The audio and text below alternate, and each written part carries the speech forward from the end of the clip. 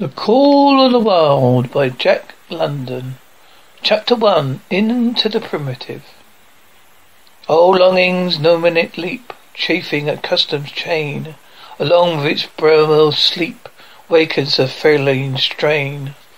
Buck did not read the newspapers, or he would have known that trouble was brewing, not alone for himself, but for every tide-water dog, strong of muscle and with warm long hair, from Puget Sound to San Diego, because man, groping in the Arctic darkness, had found a yellow metal, and because steamship and transportation companies were booming the find, thousands of men were rushing into Northland. These men wanted dogs, and the dogs they wanted were heavy dogs, with strong muscles, by which to toil and furry coats to protect them from the frost. Buck lived at a big house in the sun-kissed Santa Clara Valley, Judge Miller's place, it was called. It stood back from the road, half hidden among the trees, through which glimpses could be caught the wide, cool veranda and run around its four sides. Houses were approached by gravelled driveways which wound about through wide spreading lawns, and under the interlacing burrows tall poplars. At the rear things were on even a more spacious scale than at the front, with giant stables. There was rows of grooms and boys held forth, rows of vine-clad servants' cottages, an endless and orderly array of outhouses, long grape arbors, green pastures, orchards, and berry patches. Then there was the pumping plant for the artesian well, the big cement tank where Judge Miller's boys took their morning plunge and kept cool in the hot afternoon. Over this great demesne Buck ruled. Here he was born, and here he lived 4 years of his life. It was true, there were other dogs. Could not be other dogs so vast a place, but they did not count. They came and went, resided at populous kennels, or lived obscurely in the recesses of the house, after the fashions of Toots, the Japanese pug, of Jezebel, the Mexican hairless. Strange creatures that rarely put nose out of the doors or set foot to ground. On the other hand, there were the fox terriers, a score of them, at least, two yoked, fearful promises at Toots and Jezebel, looking out the window at them, protected by a legion of the housemaids, armed brooms and mops. But Buck was neither house dog nor kennel dog. Whole realm of his. He plunged in a swimming tank or went hunting with the judge's son. He escorted Molly and Alice, judge's daughters, on long twilight or early morning rambles. On wintry nights he lay on the judge's feet before the roaring library fire. He carried the judge's grandsons on his back, rolled them in the grass, and guarded their footsteps through wild adventures down to the fountain, the stable yard, and beyond, and even beyond. The paddocks were, and the berry patches. Among the terriers he stalked imperiously, and Toots and Jezebel he utterly ignored, for he was king of all creeping, crawling, flying things of Judge Miller's place, humans included. His father, Elmo, a huge St. Bernard, had been the judge's inseparable companion, but bid fair to follow in the way of his father. He was not as large. He weighed only 140 pounds. For his mother, Shep, been a Scotch shepherd dog. Nevertheless, 140 pounds, to which was added a dignity that comes to good living and universal respect, enabled him to carry himself in right royal fashion. During the 4 years since his puppyhood, he had lived in a state of stated aristocrat. He had fine pride in himself, was even a trifle egotistical, as a country gentleman sometimes become because of their insular situation. But he had saved himself by not becoming a mere pampered house dog, hunting and kindred outdoors delights, had kept down the fat and hardened his muscles, and to him, as a cold tubbing races. The love of water had been a tonic and health preserver. This was the manner of the dog Buck. Was in the fall of 1897, when the Klondike strike dragged men from all the world frozen north. But Buck did not read the newspaper. And nor did he know that Manuel, one of the God's helpers, was an undesirable acquaintance. Manuel been setting sin. He loved to play Chinese lottery. Also in his gambling, he had one besetting weakness, faith in the system. This made his determination certain. To play a system requires money, while the wages of God and his helper do not lap over the knees of a wife. A numerous programming agency. The judge was at a meeting in the Raisin Growers Association. The boys were busy organising an athletic club. And a memorable night of Manuel's treachery.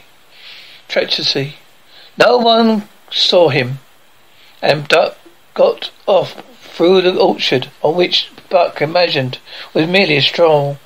With the exception of a solitary man, no one saw them arrive on the little fag station known as College Park. This man talked with Manuel, and the money chinked between them. You might wrap up the goods before you deliver them, the stranger said gruffly, and Manuel doubled a piece of stout rope around Buck's neck near the collar. Twist it if it ain't you choke and plenty, said Manuel. The stranger grunted a ready affirmative. Buck accepted the rope with great dignity, to be sure his own wanted performance. But he had learned to trust in men. He knew to give them credit for wisdom that outreached his own. But when the ends of the rope were placed in the stranger's hands, he growled menacingly. He had merely imitated his displeasure. His pride, believing that to imitate was to command. To his surprise, the rope tightened round his neck, shutting off his breath. In quick rage, he sprang at the man who met him halfway, grappled him close by the throat, with a deft twist threw him back over to his back. Then the rope tightened menacingly. A Buck struggled in a fury. His tongue rolling out of his mouth and his great chest panting furtively. Never in all his life had he been so thoroughly treated. Never in all his life had he been so angry. But his strength ebbed, his eyes glazed. He knew nothing. When the train was flagged, the two men threw him into the baggage car. The man next he knew, he was dimly aware that his tongue was hurting and had been jolted along in some kind of convenience. The whole shriek of a locomotive whistling a crossing told him where he was. He had travelled too often for the judge not to know the sensation of riding in a baggage car. He opened his eyes, and into them came the unbridled anger of a kidnapped king. A man sprang for his throat, but was too quick for him. His jaws closed on his hand, nor did he relax till all his senses were choked out of him. Once more, yip! Has Fitz, a man said, hiding his bemangled hand from the vanquished man, had been attracted by the sounds of the circle. I'm taking up for the boss in Frisco, a crack dog doctor. He thinks that he can cure him. Concerning that night's ride, the man spoke more accurately for himself in a little shed back of a saloon and on the San Francisco waterfront. All I get is $50 for it, he grumbled. Now I wouldn't do it for over 1,000 cold cash. His hand was wrapped in a bloody handkerchief, and the right trouser leg was ripped from knee to ankle. How much did the other mug get? The saloon keeper demanded. 100 was the reply. Wouldn't take 'em as soulless, so help me. It makes 150, the saloon keeper calculated. He's worth it. Oh, I'm a squarehead. Kidnapper undid the bloody wrappings and looked at his lacerated hand. If I don't get any of that properly, it'll be because you've been born to hang, laughed the saloon keeper. Here, lend me a hand before you pull your freight, he added, Dazed, suffering intolerable pain from throat and tongue, with life half throttled out of him, Buck attempted to face his tormentors, but he was thrown down and choked repeatedly till they succeeded in filling the huge brass collar. Fouling the huge brass collar off his neck. Then the rope was removed and he was flung into a cage-like crate. He lay for the remainder of the weary night, nursing his wrath and wounded pride. He could not understand what it all meant. What did they want with him, these strange men? Why were they keeping him pent up in this narrow crate? He did not know why he felt oppressed by this vague sense of impending calamity. Several times during the night he sprang to his feet when the shed door rattled open, expecting to see the judge or the boys, at least. But every time it was the bulging face of the saloon-keeper appeared at him by the sickly light of a tallowed candle. Every time the joyful bark that trembled in Buck's throat was twisted into a savage growl. But the saloon-keeper kept him alone. In the morning, 4 men entered, picked up the crate. More tormentors. Buck decided, for they were evil-looking creatures, ragged and unkempt. He stormed and raged at them through the bars, and he laughed and poked sticks at him, which he promptly assailed from his teeth until he realized that this is what they wanted. Upon he lay down sulkily and were allowed the crate to be lifted into a wagon. Then he, in the crate in which he was imprisoned, began passing through many hands. Clerks in the express office took charge of him. He was carted about in another wagon. A truck carried him with an assortment of boxes and parcels under a ferry steamer. He was tucked off the steamer to a great railway depot, and finally he was deposited in an express car. For 2 days and nights this express car was dragged along the tail of his shrieking locomotives. 2 days and nights Buck neither ate nor drank. His anger he met the first advances of express messengers with growls. They had retaliated by teasing him. When he flung himself against the bars, quivering and frothing, they laughed at him and taunted him. They growled and barked like detestable dogs, mewed and flapped their arms and crowed. It's all very silly. He knew that, therefore, more outraged dignity. His anger waxed and waxed. He didn't mind the hunger so much, but the lack of water caused him to severe suffering and fanned his wolf to receive a pitch. For that writer, strung and fairly sensitive, the ill treatment had flung him into a fever which led by inflammation of his parched and swollen throat and tongue. He was so glad for one thing. A rope was off his neck. It had given them an unfair advantage. But now that it was off, he could show them they would never get another rope around his neck. Upon that he was resolved. For 2 days and nights he neither ate nor drank, and during those 2 days and nights of torment he accumulated a fund of wrath that boded ill within whoever first fell of him. His eyes turned bloodshot. He was metamorphosed into a raging fiend. So changed was that the judge himself would not recognize him. Express messengers breathed relief when they bundled off the train at Seattle.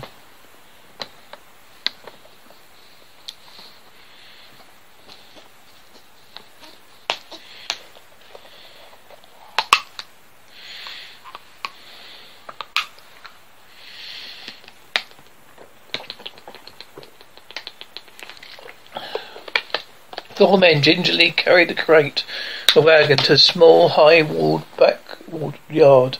A stout man with a red sweater sagged generously at the neck came out and signed a book for the driver. That was a man Buck divined.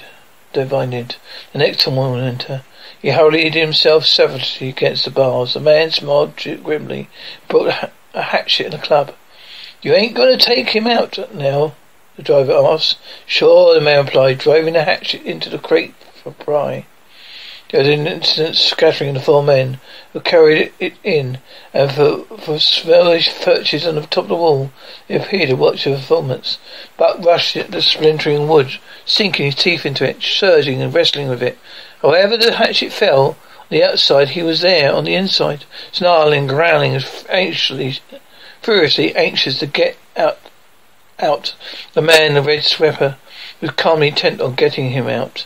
"Now, you red-eyed devil," he said, when he had made an opening significant for the passage of Buck's body. At any time he dropped the hatchet and shifted the club to his right hand. Buck was truly a red-eyed devil. As he drew himself together for the spring, hair bristling, mouth foaming, a mired glitter in his bloodshot eyes. Straight at the man, he launched his 140 pounds, furious of charge, the pent passion of 2 days and nights. Mid-air, just as his jaws were about to close in on the man, received a shot that checked his body and brought his teeth together in an astonishing clip. He whirled over, fetching the ground on his back and side. He'd never been struck by a club in his life.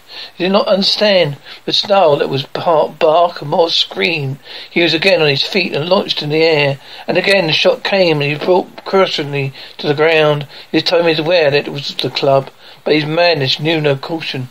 12 times he charged, and often the club broke the charge and smashed him down.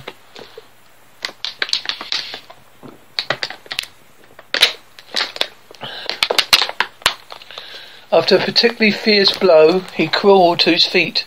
Too dazed to rush, he staggered limply about, the blood flowing from his nose and mouth and ears. His beautiful coat sprayed and freckled with bloody saliva. Then the man advanced and deliberately dealt him a frightful blow on the nose. All the pain he endured was as nothing compared to the exquisite agony of this. A roar that was almost lion-like ferocity again hurled itself at the man, but the man, shifting the club from right to left, coolly caught him by the underjaw, same time wrecking downward and backward. Buck described a complete circle in the air, and half another, then crashed to the ground with his head and chest. The last time he rushed, the man struck the shrewd blow he had purposely held for so long. A Buck crumbled up and went down, not utterly senseless. You no slouch at dog breaking, that's what I say. Man of the world, cried enthusiastically. Don't break coyotes any day, and twice on Sundays, replied the driver as he climbed on the wagon and started the horses. Buck's senses came back to him, but not his strength. He lay there. He had fallen from where he had watched a man in a red sweater. Answers to the name Buck, the man soliloquized, quoting from the saloon keeper's letter, which had announced the consignment of the crate and contents. "Well, Buck, my boy," he went on in a growling voice, "we're on our little luncheon. The best thing we can do is to let it go at that. You've learned your place, and I've got no mine. Be a good dog, and you'll go well. And a goose hang high. Be a bad dog, and I'll well in the stuffing out of you. Understand?" As he spoke, he fiercely patted the head, so mercilessly pounded, and though Buck's hair involuntarily bristled at the touch hand, he endured it without protest. The man brought him water. He drank eagerly, and later bolted a generous meal of raw meat, chunk by chunk, from the man's hand. He was beaten. He knew that, but he was not broken. He saw once for all he stood no chance against a man with a club. He had learned the lesson, and in all his afterlife he never forget it. The club was a revelation. It was an introduction to the reign of primitive law. He met the introduction halfway. The facts of life drew for his aspect, and while he faced that aspect uncowed, he faced it with all the lament cunning of his nature aroused. As the days went by, other dogs came in crates, and the end of ropes, some noisy, some raging and roaring, as had he come, and one and all, he watched them pass on the determination. The man in red sweater, again, he looked at each brutal performance of language was broken home to Brick. A man with a club was a lawgiver, a master to be paid, though not necessarily consolidated. Of this last Buck had never been guilty, though he hadn't seen dogs have fawned upon the men wagged their tails and licked his hand. Also he saw one dog, and would neither conciliate or nor obey another killed in the struggle for mastery. Now and again men came, strangers who talked excitedly, weirdly, and all kinds of fashions to the man in the red sweater. At such times the money passed between them. Stranger took one or more of the dogs away with them. Buck wondered where they went, but they never came back. But a fear of the future was strong upon him. He was glad every time when he was not selected, yet this time came. In the end, the reformer weazened man who spoke broken English and many strange and uncouth explanations which Buck could not understand. "Secondum," he cried with his eyes.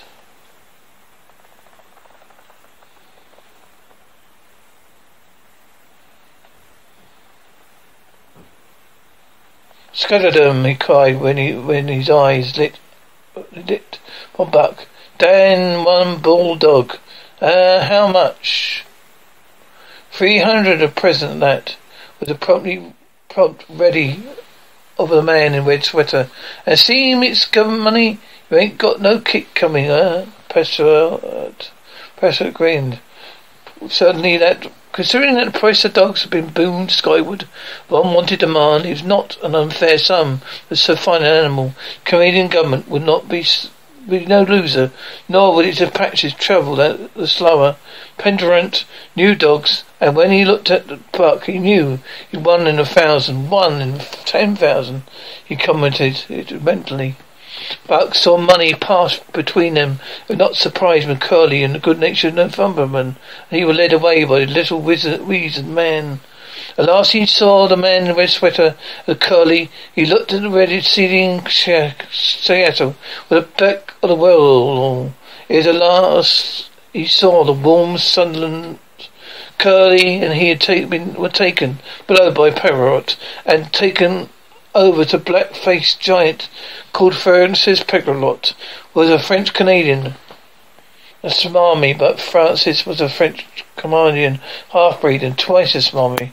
They were kind of men, very kind of men to Buick, of which he was destined to see many more. And while he developed affection for them, he none the less grown honestly to respect them. He speedily learned that Pegrelot, Francis were fair men, just and impartial in administering justice, and too wise in the way of the dogs to be fooled by dogs. Indeed, X of Netherwell, Buck and Curly joined by 2 other dogs. One of them was a big snow-white fellow from Spitzberg, who had been brought away by the whaling captain, and who had later occupied dreadful sight into Barons. He was friendly in a treacherous sort of way, smiling into one's face while he meditated some unmistakable trick, as he, for instance, when he stole from Buck's food for his meal. As Buck sprang to punish him, a lash of the princess's whip ran through the air, reaching the cub halt first, and nothing remained to Buck but to discover the bone that fair Franciscus.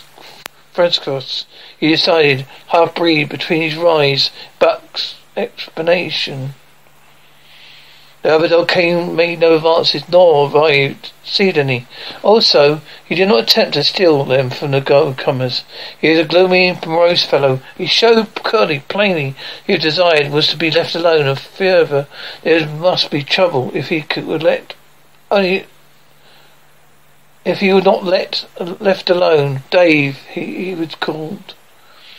He ate and slept and yawned between the times, but took interest in nothing, like even when the narwhal crossed ocean Charlotte sound rolled in the pitch and Buck like a thing possessed. When Buck and Curly grew excited, half wild with fear, he raised his head, so annoyed, favoured them with an incredulous glance, yawned, and went to sleep again.